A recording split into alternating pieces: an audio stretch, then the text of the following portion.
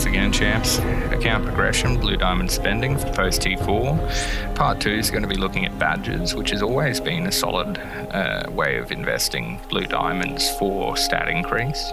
So as with Part 1, just a quick preface, we are mainly focused on stat progression, which is why badges is such a major option. And we're also trying to cover what it costs you to get that return on investment so that you can decide where to place it in the tier of priorities.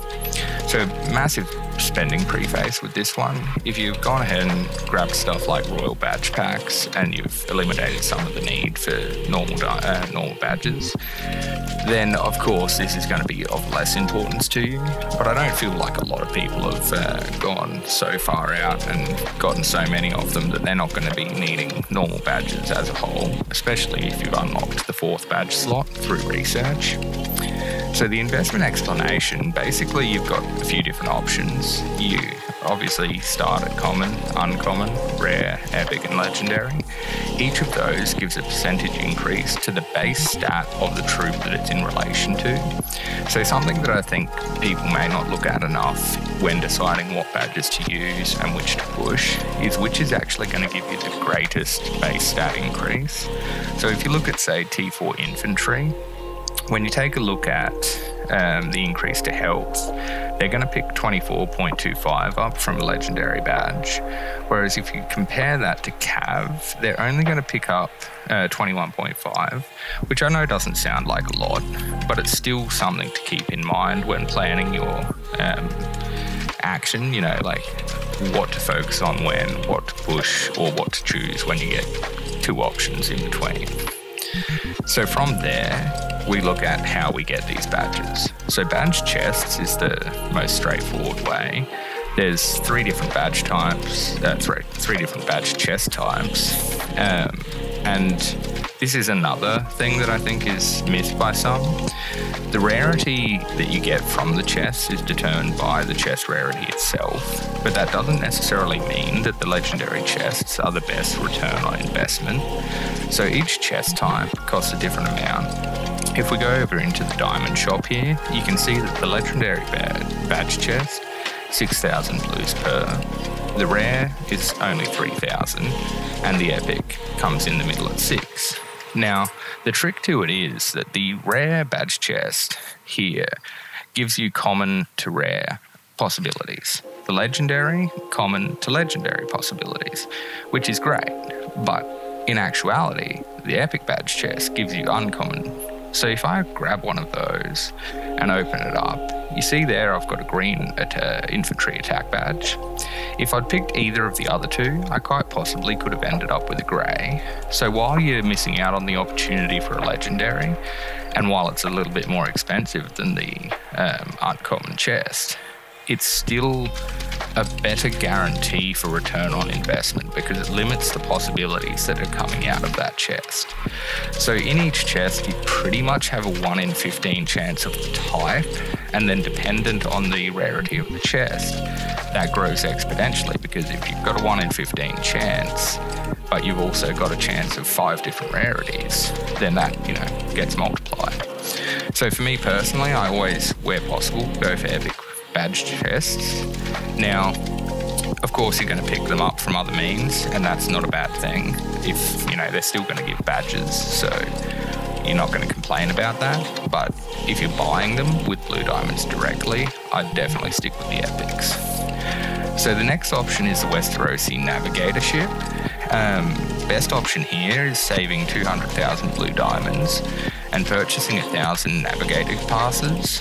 And that basically ensures that you're going to get through the legendary run 10 times, regardless of how many free movements you get or how many times you hit the diamond cave. Now, by doing that also, you pick up the milestone rewards, which ensures something like 4 or 5 legendary badge chests, which is a nice bonus. Since you're going to be spending the diamonds anyway, you may as well maximize that return. So the point of doing so is each time you do the legendary, you get about 500 Tyrosh coins, and for those coins you can directly purchase 2 grey badges of your choosing from the options that are available in the store. Now, the cost for upgrade goes up exponentially also. You can see by this little chart here that 75% of the cost in upgrade is going from epic to legendary. So it's pretty substantial. So I'll just jump over here. I don't have that many, so I'll probably stick with a normal run just to illustrate the point. Legendary is the preferred option, but just to show you what I'm talking about. So on the normal run, you get 50 per, so you'd have to do 5 runs to get a badge out of the shop.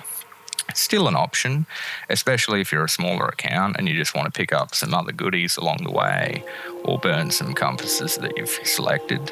As you can see, each movement you make, you get some return, and that does come into play, or it should come into play when you're making your decision, because Navigator therefore means it's giving you not only the guaranteed badges, but it's also giving you other things that are going to help progress your account in other ways.